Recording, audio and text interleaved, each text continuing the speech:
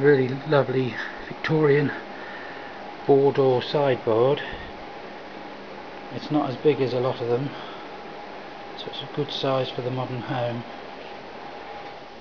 This beautiful mirror back, which you don't have to put on because it's only screwed on, so it doesn't have to be used, so you can just have the base if required for use, but the back is so good I suggest you keep it. You've got the 3 barrel fronted drawers,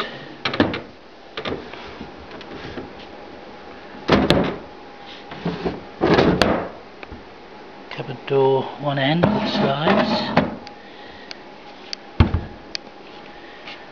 and then cupboard the other end with a cellarette in,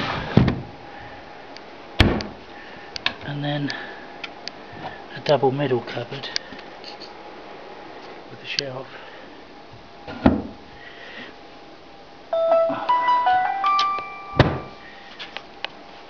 Very attractive four-door sideboard.